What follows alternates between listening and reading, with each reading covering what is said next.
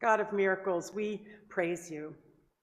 You have turned water into wine, the ordinary into the beautiful, scarcity into abundance, and despair into confidence. And you turn us once again into your people, no one into someone, scattered pieces into one body, ordinary lives changed into worship. Alleluia. You have taken us as your very own in marriage, in covenant, in a forever, no matter what commitment. And we confess that it is really hard to fully give ourselves to you, to honor our part of that covenant. But you are the water of life flowing in our need. And so we ask for your help to receive your abundance.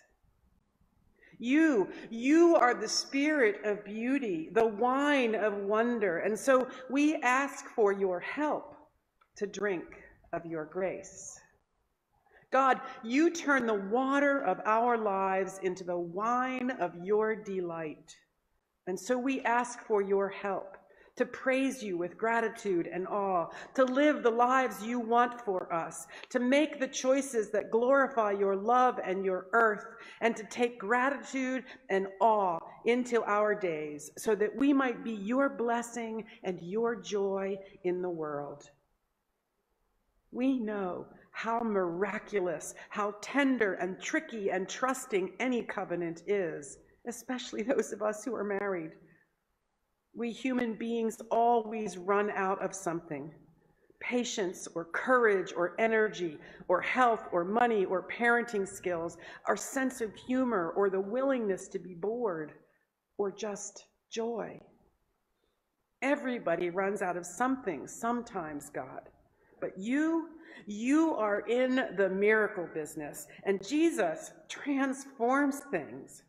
Water into wine, wine into poured out love, our days of fear and loss and failure and anxiety into a morning that's more healthy and more whole.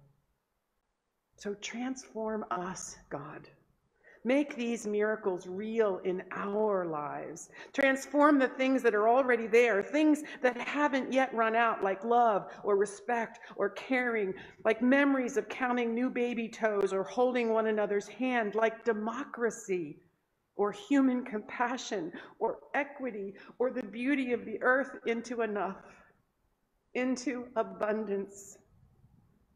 Thank you, Holy One, for taking these prayers, for letting us crash the wedding, and for welcoming us with a seat at the table and the very best wine.